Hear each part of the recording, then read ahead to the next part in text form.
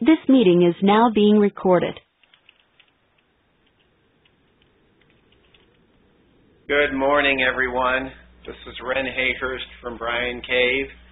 I'm very grateful for everybody taking the time to join us wherever you're located.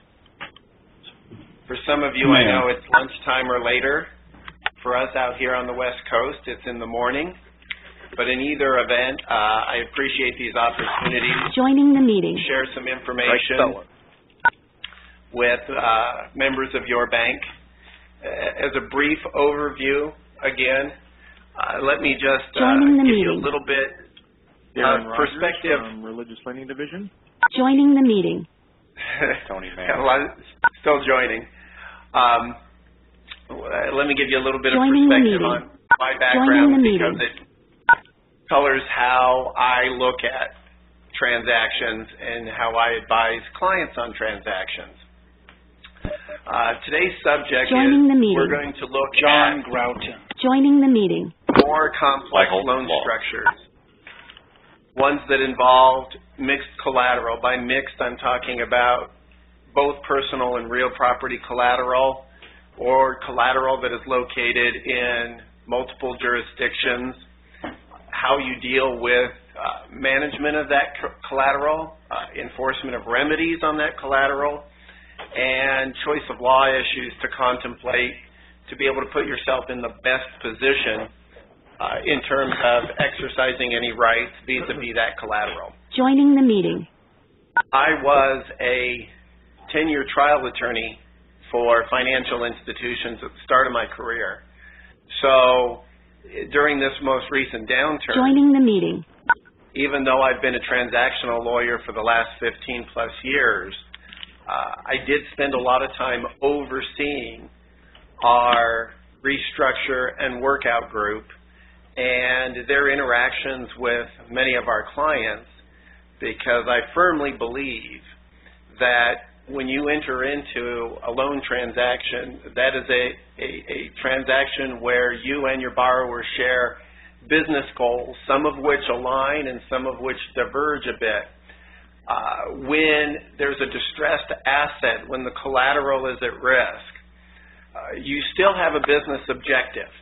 And I try to always keep that in mind, both in the way we structure our transactions and then the way we advise the enforcement of remedies against collateral pledged for those transactions. Because at the end of the day, you're going to be measured by how well of a business decision you made. And I think our highest and best use in this situation is to put you in a position where you have business alternatives, where you have flexibility in terms of what you can pursue, where you have a range of options, and that when it comes time to take action, you can either take a measured approach or you can take an all-in approach.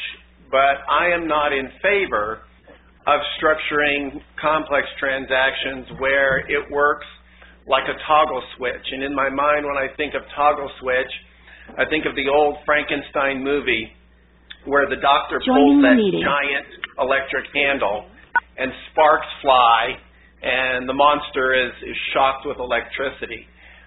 That's typically what you'll find in most transactions. That toggle switch is declaring a default and starting foreclosure or other remedies against collateral. If that is your only choice to deal with a distressed asset or a difficult situation, in my opinion, we can and should be doing better. We should give you more options. So today, I do want to spend some time talking about these types of loan structures, but with an eye towards discussing options that you have in terms of structure and how that gives you flexibility when you have to deal with difficult situations that involve either the business operations of your borrower or that impact the collateral itself. If it's being damaged, if it's at risk, if it's otherwise suffering some threat, that you'll be able to protect your interests therein. So skipping ahead, as I look into this year and I see the transactions that we've been doing, and as I talk to lenders such as yourself, there are a couple of things that are really leaping out to me. One is the increased proliferation of multiple property, multiple jurisdictional transactions. And one of the reasons we see that is after the latest recession, the survivors, the strong operators, they've been able to expand their portfolios. They've been able to pick up additional assets. They've been able to qualify for more interesting and more profitable for banks restructure opportunities. But very often those involve multiple properties so that there's adequate collateral protection. In addition, a lot of these operators have successfully expanded into different jurisdictions. And sometimes that can mean, and it can make a difference, literally county by county within a state. But more typically, when I say multiple jurisdiction, I'm talking about assets located in different states. Also, we're seeing more mixed collateral situations. And by mixed collateral, what I'm talking about primarily is where you're taking some interest in a real estate asset. Now, that could be a deed of trust. It could be a leasehold assignment or a leasehold deed of trust. Or it could be a pledge of proceeds, rents, etc., from a particular property. That will also be in addition to, let's say, a general UCC filing or other type of pledge of accounts or assets of a particular borrower. And this mixture and how you document and how you operate between the two types of collateral can either in some instances limit you or it can give you increased flexibility. We're also seeing a real trend in what I call flexibility or alternative forms of subordinate debt in terms of structured lending. So, for example, what the classic type of subordinate debt is, you have a senior lender, which typically would be a bank like yourself. You may have an equity investor who is making a mezzanine loan, and that loan can be secured by a pledge of the ownership interest in the entity or other types of non-real estate collateral. And sometimes you do get a second lien on the property. What we're seeing nowadays in terms of these kind of structures is we're seeing a continued movement towards A-B note structures where a single lender will make an integrated loan with an A note and a B note with the intent of perhaps selling the B piece. Or we're seeing something that maybe you guys are hearing more and more about, and that's unitranche deals. Now, a unitranche deal is really a misnomer, and it's causing a lot of audit angst for the FDIC. A unitranche deal is really just a syndicated deal where you're using a single note instead of multiple notes, and you're building in a priority of repayment for certain lenders vis-a-vis other lenders. For example, a non-bank will go out and arrange for C&I financing for a company, but they can't hold the entire debt. And so they want to lure a bank into being their partner, but the bank ordinarily would not have done the deal, either because maybe it's an unknown company or it's a bit of a startup company. So the bank will go into the deal as a syndicate partner in a unitranche, but they'll be last money in, first money out, and they'll have a built-in structural subordination. So we're seeing a lot of those types of transactions, and if properly documented, they're great investment vehicles. And they provide a lot. They provide a lot of flexibility and a lot of options for banks coming into those type of transactions. As I said, we'll talk a little bit about protecting remedies, and the bottom line is I want to create a sense that within reason, when you're looking at these types of complex structured deals, you can have your cake and eat it too. Meaning you can structure a deal that will be competitive and attractive to your borrower and will create new business for you and the bank, and at the same time can be documented and administered in a way that will walk and talk more like the safe, secure, traditional types of deals that you would otherwise do as a banking and a regulated institution. As I move from slide to slide, I will take a brief pause. The purpose is, if somebody does have a question as I finish the subject, you're certainly invited to ask the question before I move forward. Because I appreciate questions that come up as we move through the discussion, because probably other people are having a similar inquiry. Joining the meeting. Joining the meeting. Joining the meeting. Joining the meeting. Have a lot of joiners. Joining the meeting. Got disconnected. Joining the meeting. Oh, okay. Joining the meeting. Joining the meeting. Joining the meeting. I'm going to give 30 seconds to let them come on. Joining the meeting.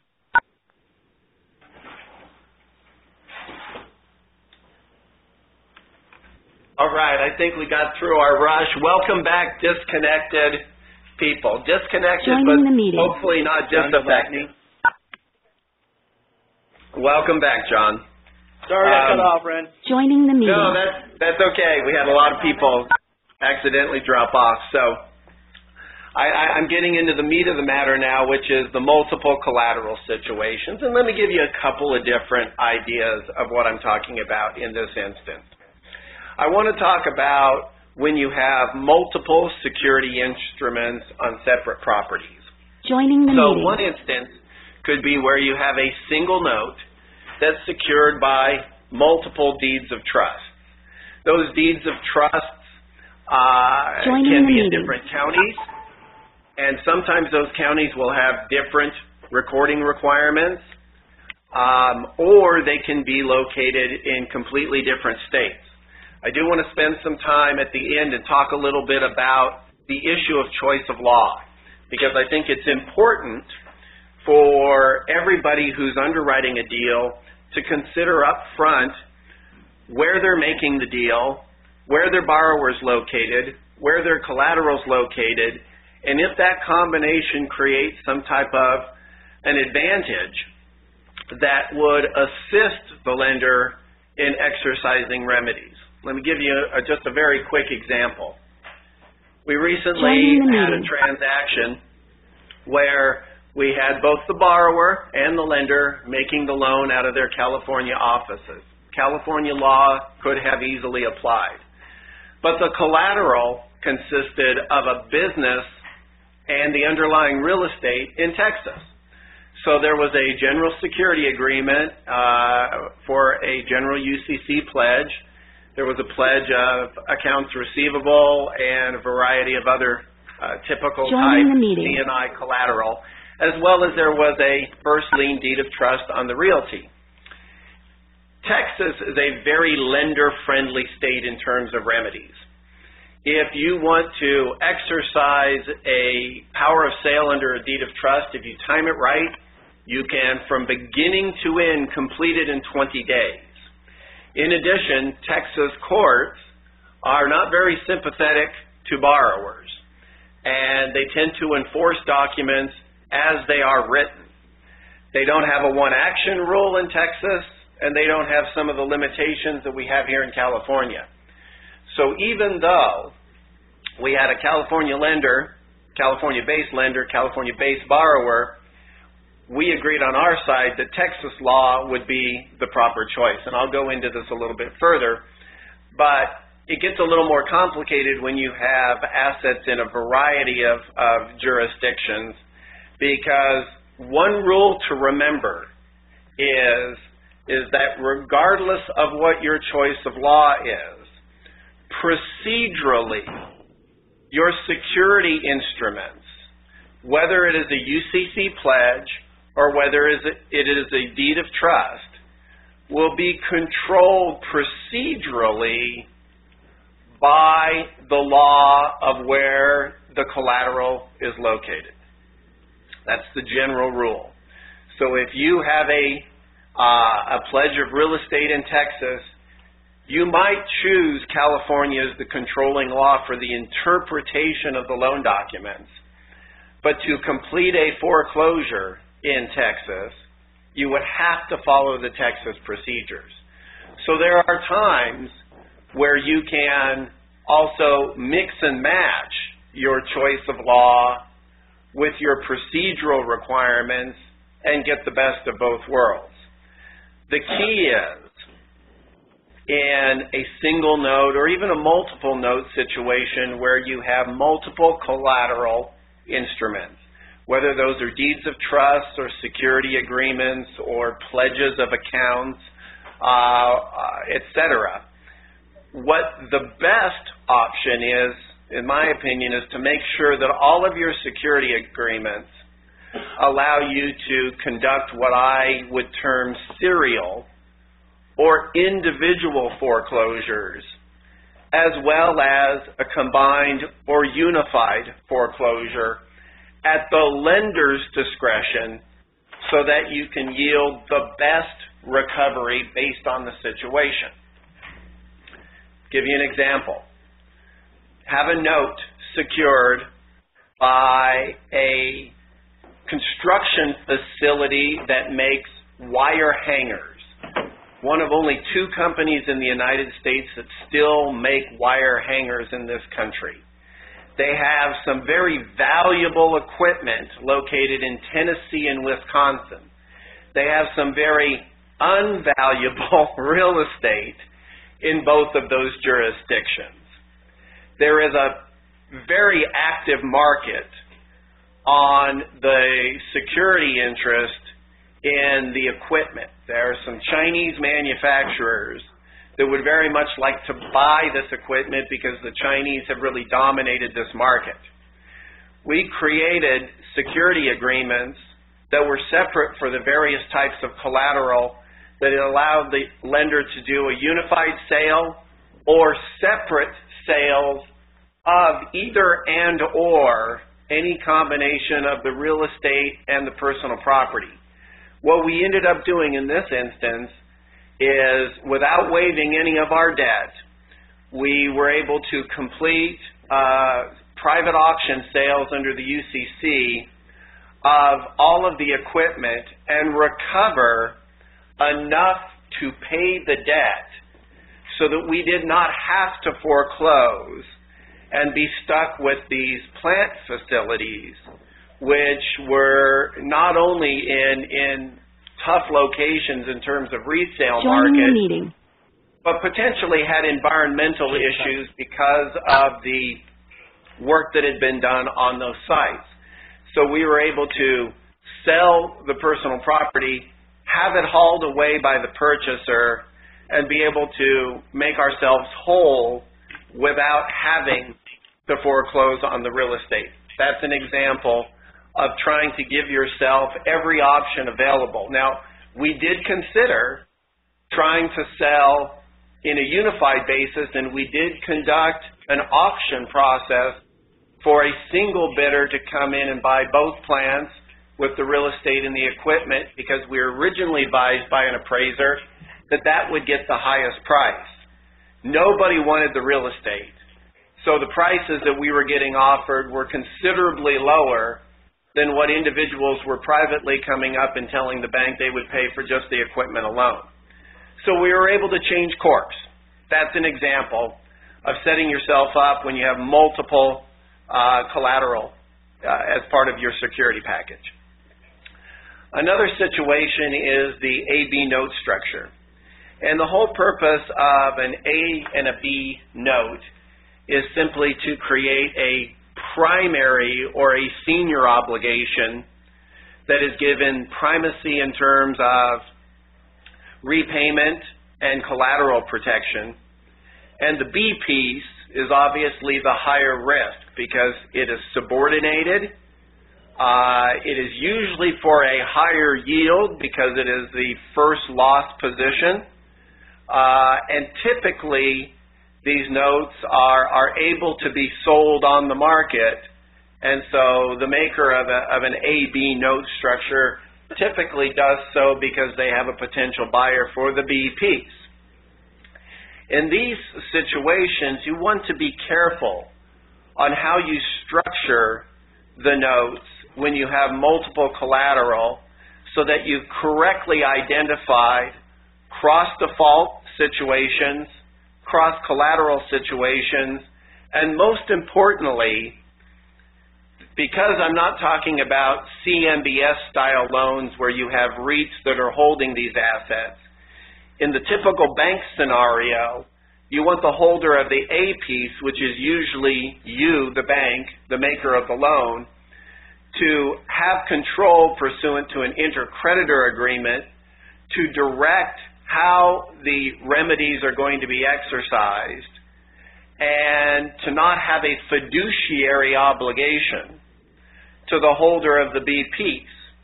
Now, you have to be careful because you have to exercise your remedies under the implied covenant of good faith and fair dealing in many jurisdictions.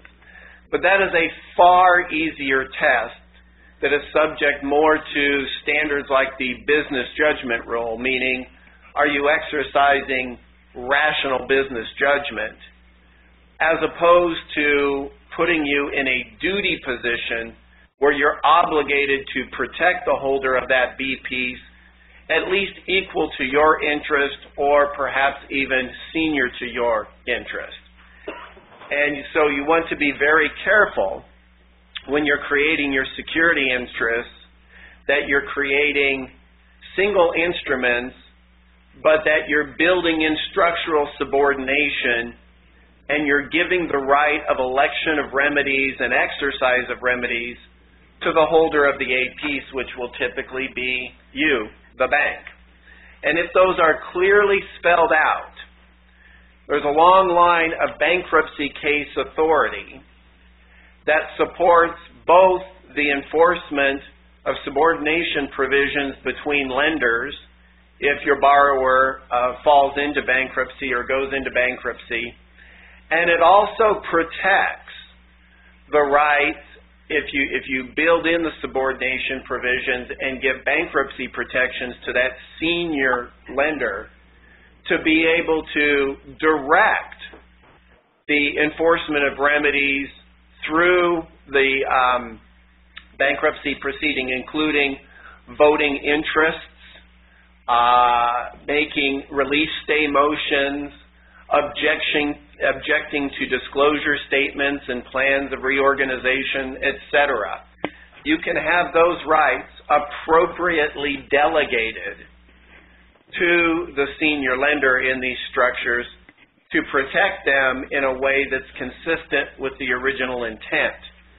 But you must be very specific and you must be very detailed, because whatever you leave out the courts will assume were not intended to be granted to the senior lender. Moving on to where you have multiple security instruments on a single property. This is where you may have multiple notes, an A note and a B note, and you're thinking to yourself, well, what I'll do is I'll put a first lien to secure the senior loan, and I'll put a second lien to secure the junior loan. Generally, we advise against that structure. And here are a couple of reasons why.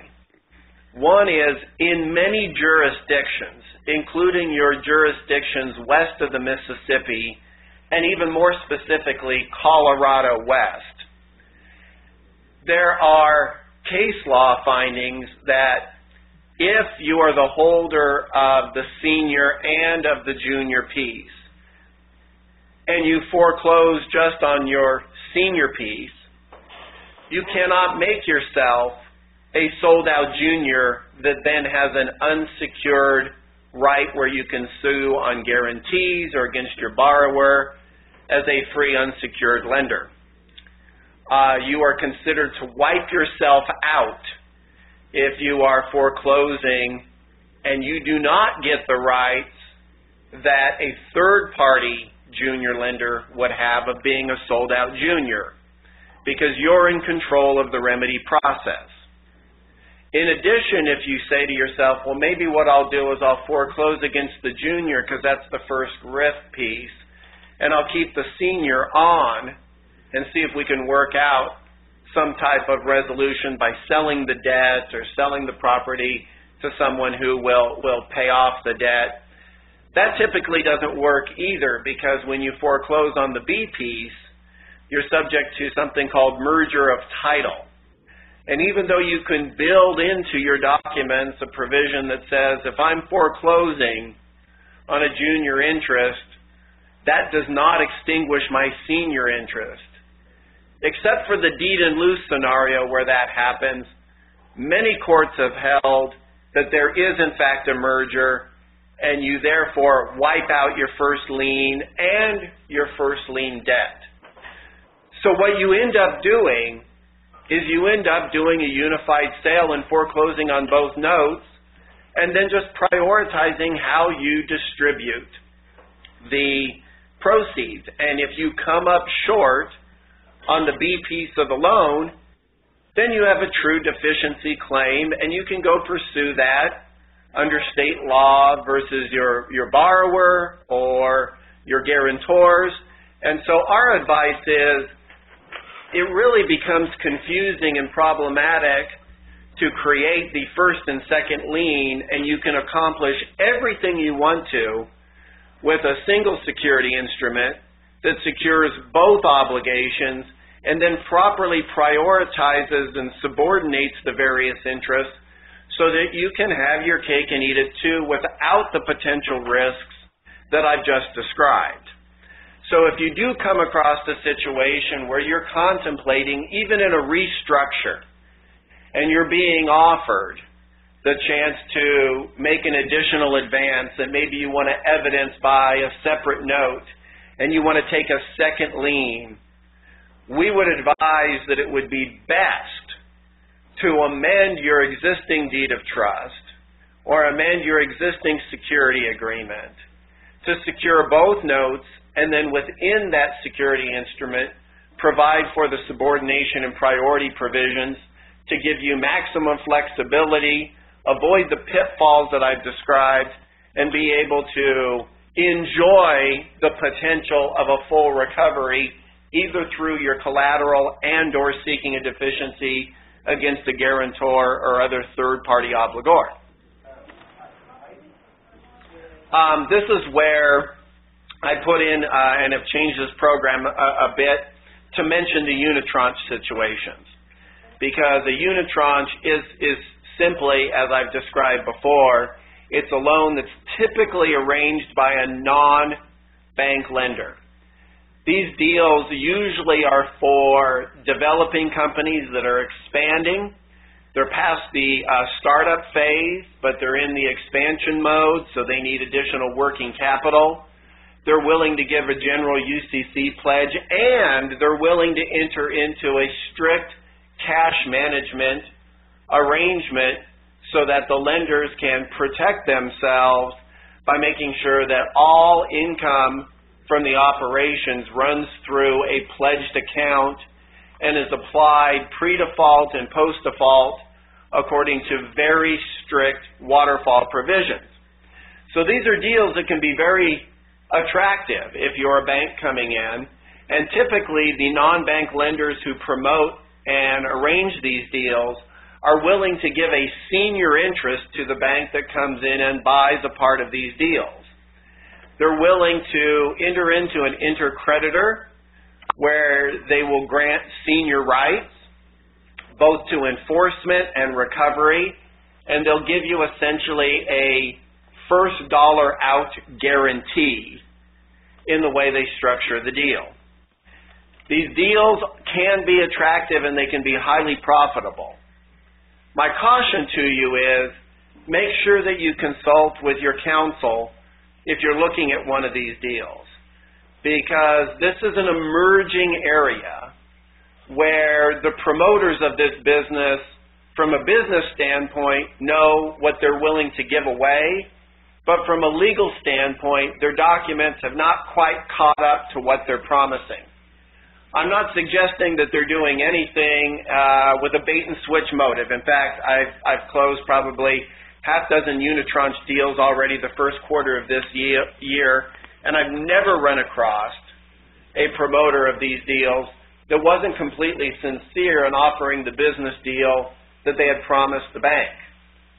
They simply did not have documents which matched up with that business deal, and we had to do some corrective drafting to make sure that the priority was maintained in a pre-default situation, a post-default situation.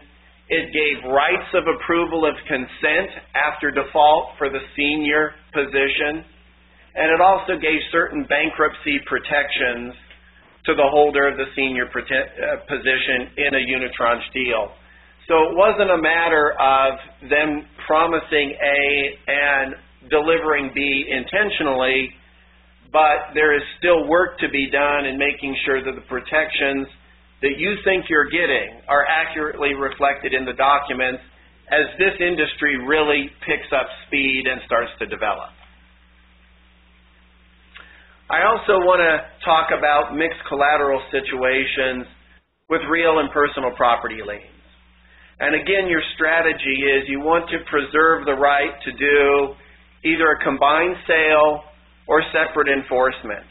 And believe it or not, it is possible in every jurisdiction, even California, where if you have a single mortgage or deed of trust on multiple lots or multiple parcels of real property, you can include a provision that even allows you to foreclose individually on those parcels or on those properties under that single security instrument without waiving your deed of trust unless and until you're paid in full. So I'm talking about not just giving you the right to go after personal property collateral separate from real property collateral. You can also structure your deal where if you have multiple properties, let's say in a manufacturing facility where they have their manufacturing plant and then they have a distribution center and then they might even have an equipment lot for their property, you can easily take a single deed of trust if all those properties are in one county and build in a provision where you can foreclose individually at your discretion and in your order for maximum recovery against those various properties. And if, for example, you deem that the equipment lot may have some environmental issues, you could foreclose first against the other two parcels, complete your foreclosure under the UCC of the personal property piece, and then see where you are in terms of recovery and what you want to do with that third piece of property where you may have some environmental concerns. Now, that doesn't diminish that there are very often instances where a unified sales approach is going to yield the best result. I recently had to foreclose on an alternative energy plant. And in this particular instance, the location and the physical layout of the property was crucial for the operation of this biomass plant. And so the equipment was worth far less if it didn't come with the real estate. There was a ground lease that we had taken a leasehold deed of trust, and we did a unified sale.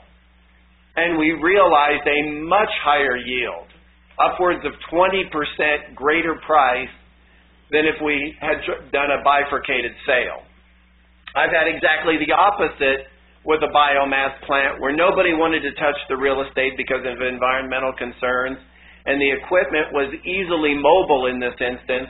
So we sold the equipment and used that as our recovery. So the point being here is that if you document these very specifically, you can give yourself a variety of options, and I'm not here to say that one option is always the best way to go. The only thing I'm here to say is if you don't create these options, you're almost certainly going to be limited in a way that probably does not work to your favor when the economy changes, because we're not able to predict where the economy is going to go in those instances. So you want to be very careful, and you want to make sure that you're enforcing for your multiple sales, that you're doing so in a way that complies with the local procedural provisions as well as your choice of law provisions. And this is an example, for instance, where you may choose, if you have a lot of California-based collateral, but let's say you have a Colorado company, and maybe even you have a Colorado office that initiated the loan, you may want to choose as your controlling law Colorado. In your California forms of deed of trust, you can do these serial sales, but you can do them by trustee sale, multiple trustee sales, and still preserve all of your deficiency rights against your borrower and your guarantors under Colorado law. And this approach has been upheld by not only federal courts and state courts in California, but also under bankruptcy rulings. So that's another instance where choice of law can not only create options, but give you opportunities that you may not have thought existed when you looked at the initial transaction. Switching slides to multiple collateral part 2C. In this instance, I think what I do want to highlight is we spend a lot of time talking about what you can do in a variety of states, and I've made a point to highlight how you can work around the one action rule if you have real estate. Here's an important point that I want to make at this juncture. If you are structuring your deal, and your deal in your mind is an ABL transaction, or it's a C&I transaction, and your primary source of repayment is going to be the cash flow from the operations, it's going to be the receivables, it's going to be the equipment and the inventory of the company. And you decide that you're going to take an abundance of caution deed of trust on the real estate. It's perfectly fine to do that. But in every state that has a one-action rule, California, Washington, Nevada, Utah, Idaho now has a version, a watered-down version, as it were, of a one-action rule, as does Oregon. In each of those states,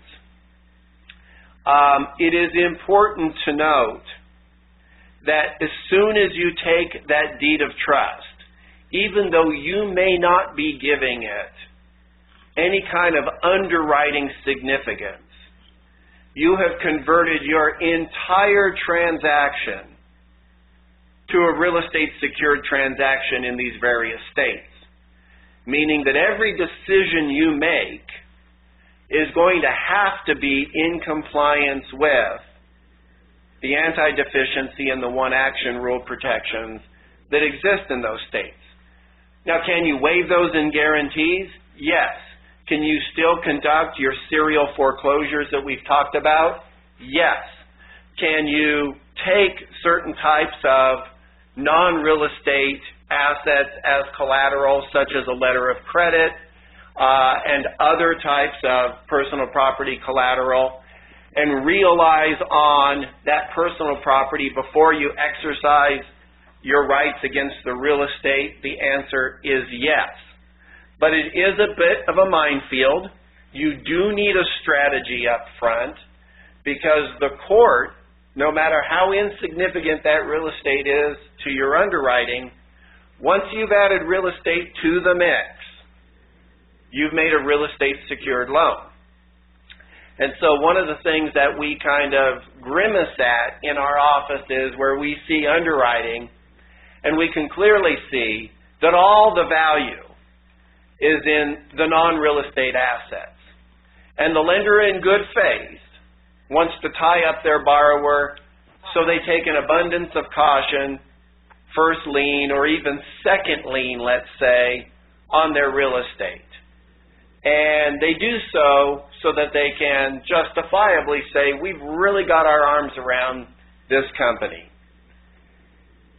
In those instances, if we're involved, you can at least expect a phone call from us where we will discuss with you if this is truly how you want to proceed and what some of the limitations may be.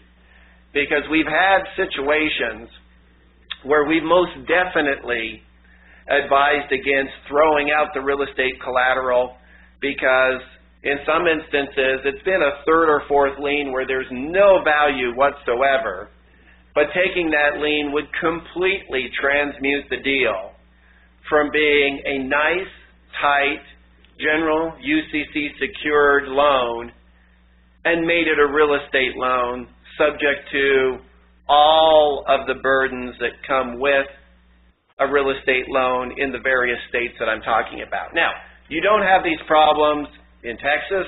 You don't have these problems in Colorado, in Illinois, in Missouri. There are many, many jurisdictions where you don't have to worry about this. But I do know that you guys are very active in a number of these states, so I do want to make you sensitive to this aspect of your underwriting. And if you're looking at it, please give us a call. A 5-minute conversation. We're not going to open up a matter. We're not going to bill you. And we're happy to walk through and think it through and help you decide if that real estate is really something that you need and want, or if there is a way, even by, let's say, recording a negative pledge on the real estate, where you can protect yourself against having that property sold out from under you, so that you can maintain control over the operations of the company, but you don't put yourself in a position where you have a real estate lien that changes the very nature of the loan you're intending to make.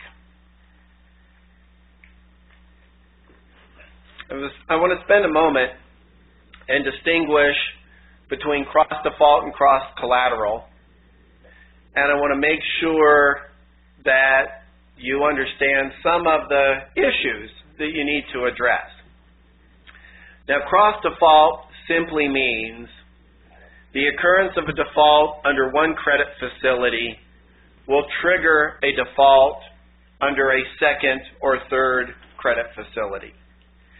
It does not control any remedies.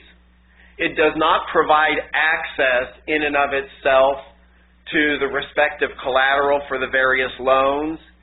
It is simply an event of default. And all it does is create a basis under which a lender can trigger a default to protect its interests. So sometimes it makes a lot of sense if you have a borrower that is part of a network of families, and perhaps their guarantor has given a number of guarantees such that they're spread pretty thin. It would not be unusual to perhaps seek a cross-default if there's any kind of action brought for a breach of any guarantees against that guarantor on other transactions. But it will not give you access to collateral that's been pledged for those other loans.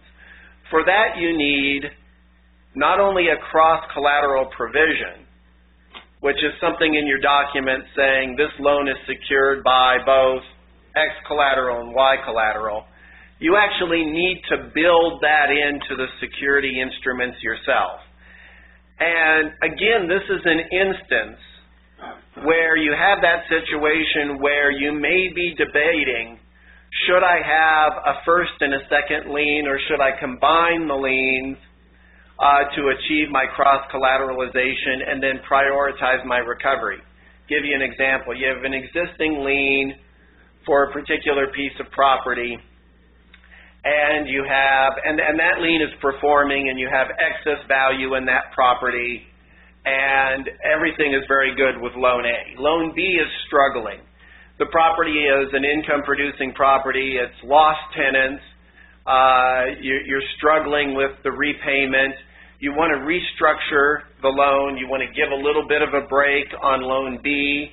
In return, you're going to be paid some fees, and you're going to get a cross-collateralization with Loan A, meaning you're going to get some of that umbrella coverage of the excess value for property A to help secure and bolster property B. You're going to already have Note A and you're going to have Note B. The question is, do you in that instance for the cross-collateralization record a second on each of the respective properties cross-collateralizing so that you have a first and a second on property A and on property B? Or do you amend your original mortgages or deeds of trust to provide for the cross-collateralization, the seniority and subordination provisions, and give yourself the type of flexibility that we described above? Clearly, our advice would be to go the latter route, that there really aren't advantages to having a first and second in your favor on respective properties, and in fact, there are potential pitfalls that arise when you exercise your remedies that you can easily address, maintain all of the rights you want to protect by an appropriate amendment. In talking about cross-default provisions and cross-collateral provisions, the law in various states which have enforced cross-default provisions seems to have followed a very clear pattern. And this is clear both in state court rulings that we've reviewed, federal court rulings that have applied state law, and bankruptcy court rulings that have looked through state law through the unique prism of bankruptcy remedies. And the trend very clearly is that if you're intending to cross-default Loan A with Loan B, a catch-all provision that is thrown into the loan documents that says, oh, and by the way, any other loan that you ever may do in any other capacity with any other related entity is always going to be cross-defaulted with this loan forever and ever, amen. Those catch-all provisions have been struck down. Those catch-all provisions are exactly what you get with Laser Pro or with other automated documents. If you want an enforceable cross-default provision, your best position is to recite a cross-default provision that says, we are intending to default Loan A with Loan B, which means if one loan goes into default, that triggers a default in the other, and vice versa, and you lay that out. There's strong case law that supports the value of those cross-default and enforces those cross-default provisions. And I can tell you, whether it's a real estate secured loan or a personal property secured loan, if you have these specific cross-default provisions and you start getting rumblings from your borrower that, well, your cross-default provision really isn't enforceable, and they throw at you some case law, I will bet you that every bit of case law they throw you will be on one of these generic provisions that come from a pre-printed form, and that we can find equally strong and definitive rulings in your favor when the cross-default provisions are specific. And so we want to make sure to do that for you. In addition, if you have a family of companies that are benefiting from common ownership and you want to cross-default Loan A, Collateral A with Loan B and Collateral B, but you have two sister companies that are under common ownership and are sharing in a family of companies that benefit from each other's success, if you are going to be cross-defaulting and cross-collateralizing, we advise, again, whether it's personal property security or real property security, that you add in what's called the third-party accommodator provisions when you amend your security instruments. And all that means is for loan A, if you're cross-defaulting and cross-collateralizing with loan B, you want to make sure to have the sister company for loan B sign your amendment documents for loan A and include in there provisions which say they know they're pledging and that they have an economic interest with the borrower in loan A, and that they have a relationship whereby they're economically advantaged by both companies having their respective loans, and therefore they are willing to pledge their interest in cross-default and cross-collateralize these two loans without becoming a guarantor, but becoming a pledgor of additional collateral and additional financial strength for each of the respective loans. And you should do that for your restructures or your initial documentation for both loans when you're setting it up this way. Because again, if you add in that very specific language, that will be enforced. But if you don't include it, you are leaving yourselves at least open to a challenge that there hasn't been given sufficient consideration, that you have a fraudulent conveyance, that there wasn't good value given, etc. And so one of the things that we pay a lot of attention to, particularly now that we've gone through this latest recession and seen how bankruptcy courts have behaved, we have gotten through the initial scary bankruptcy rulings that made it look like sister and affiliated companies could not cross-default and cross-collateralize respective loans. We've gotten to the point where if there's common benefit that is derived because of their organizational structure, you can in fact cross-default and cross-collateralize, and those early rulings were overturned. But the lesson that came out of it is our documents need to be very specific in including these types of third-party accommodator type provisions where you would deal up front with the consideration issues, with the consent issues, and that you have sophisticated companies acknowledging that they're entering into complex, sophisticated commercial transactions. And in that instance, you will get the court's attention and they will typically enforce those documents as written. So want to be very clear on that is you have, notwithstanding some of the early scary rulings, we are back in a position where we can advise that if you look at an organizational chart and can draw lines showing that economic benefit ultimately reaches, even if it's indirectly, affiliated or related companies, then you can have those entities as guarantors, third-party accommodators, or other type involved parties. I will caution you on this, though. If you have a very complex organizational chart, and they're looking, your borrower is offering up some entity that you cannot trace through getting some kind of benefit, ultimately, from the success of the assets of your borrower party, even if it's under common ownership, you probably do not have an entity that can either cross-default or cross-collateralize its loan obligations or could act as a guarantor. Let me give you a very simple example. But I got this recently and was able to help in 5 minutes and explain how we would have to do something different in the underwriting and the restructure. You had a company that was owned by 5 brothers. And the 5 brothers had a whole bunch of franchised restaurants. and they owned them under multiple entities that they all owned together.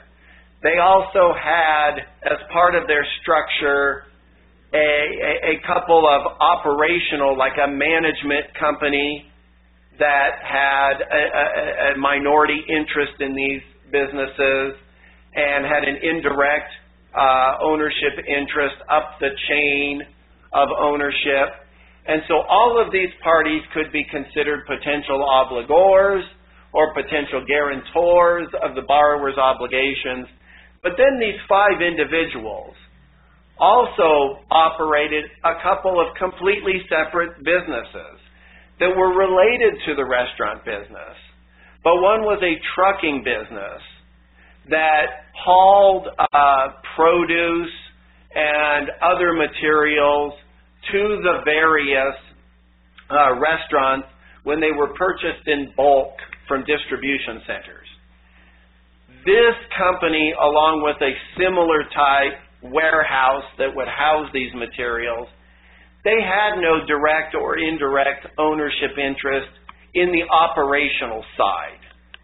Hence, even though they were under common ownership, we could not advise that these 2 standalone companies could either cross-default or cross-collateralize their existing loans with the company or give a guarantee of the new loans that were proposed for the various restaurant operating companies. So it's very easy for us to look at an organizational chart and walk you through as to who are candidates to participate in these types of complex structures. And please, again, I urge you, if you see something like this, send me the org chart. Let me take a 5-minute look. Let's talk about it. Let's talk about what you're looking to accomplish and who could be a viable party to the transaction and provide you with the underwriting and financial protections that you're looking to obtain. Finally, I'm wrapping up here, and I'm getting close to the witching hour, so I want to keep true to my promise to Peter Wimmer. We've talked about, in multiple jurisdictional situations, choice of law. Here's the key test. The key test, and for the lawyers in the group, you're well familiar with this, the key test is what's called the reasonable nexus. Is there some relationship between the transaction and the choice of law that makes sense? That can include the location of the collateral, the residence and the operational basis for the borrower, the principal place of their business, where the lender is located when they negotiated or will be administering the loan. So for example, you may have a local California office make the contact, but you may be doing all your loan administration out of St. Louis. In that instance, St. Louis as well as California could potentially at least be a potential candidate for a choice of law analysis. What I want to impress upon you is that when you have multiple jurisdictional issues with your parties, with your collateral, please, again, spend a couple of minutes. Let's chat through it, because we will almost always, very quickly, because of the work we do in so many states, be able to advise you as to which state will be best for your procedural advantages and which state will be best for your substantive or your enforcement type issues. And in that instance, we can give you very clear and safe advice on how to structure these deals and, most importantly, how to structure your documents. Because if we're choosing law from a different state to control a transaction, but the collateral is located and being pledged out of a different state, we will want to make sure to include both the provisions that comply with the choice of law state, as well as the procedural requirements for the location of the collateral state. And you can build both of those in and, again, have your cake and eat it too.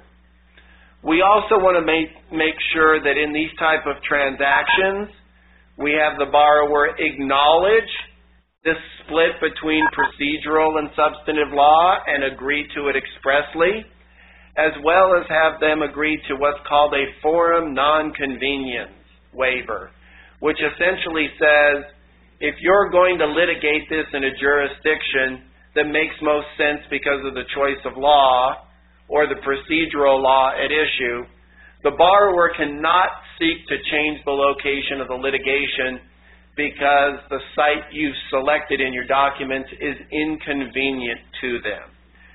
These waivers are upheld. These waivers are valuable. They're worth including in these type of transactions.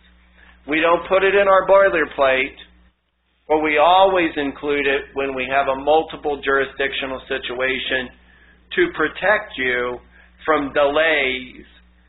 Sometimes you don't care where it's litigated, but the delay of a forum non-convenience motion can postpone you and delay the exercise of your remedies sometimes by up to 6 months or more. So it's very important to put that waiver into your documents up front so that, again, you're driving the bus in making the enforcement decisions and your borrower doesn't have tools in their tool bags to either change your plans or at least delay you in the exercise of your plans. Final thoughts. Ask good questions up front. And if you run out of good questions, call us up and we'll give you some more questions. We'll help you figure out what your collateral mix should be, what type of liens you should be taking, what type of protections you should be adding into the documents. And we'll help you think those through up front when you're putting together your term sheets or when you're putting together your initial screening memos for your credit committee to take a look at.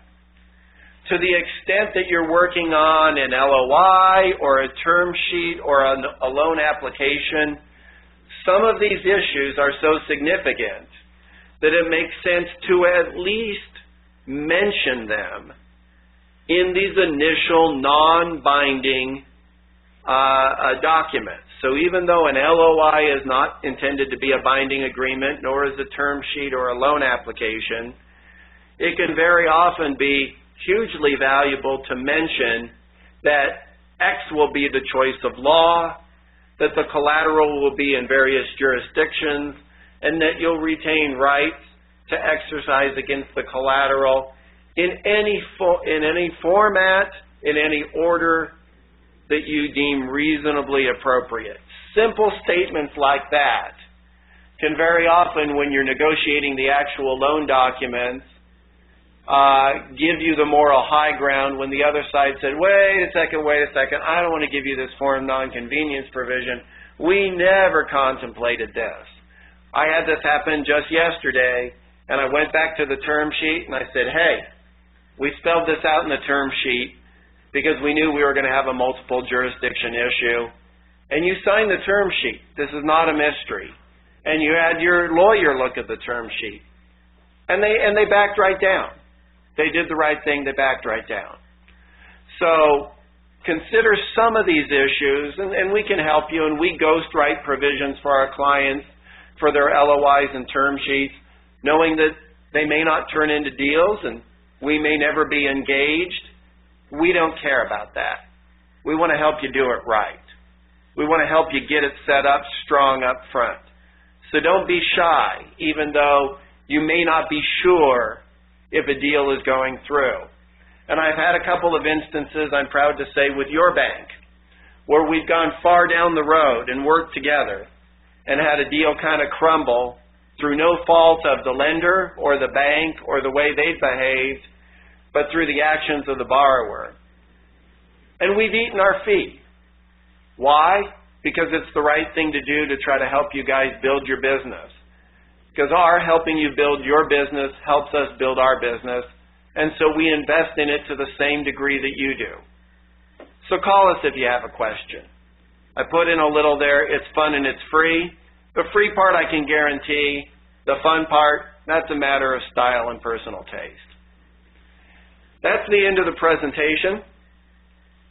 It is 11:06. Peter, I apologize. I did go over, but in my defense, we did have a couple of breaks because we had people joining and we had to take a little pause, so I will plead on the mercy of the court for me going over. Are there any questions? As I see people are leaving the meeting, are there any questions? And if you'd rather ask your question in a private setting, you may feel free to call me or email me, and as those of you who have taken me up on that in the past, I will always respond within 24 hours to any phone call or email that you send me with a question. So if this is not the right forum for you, that's fine. Choose a forum that works best, and I will always be responsive and respectful to your questions. I'm now stopping the recording, and we can handle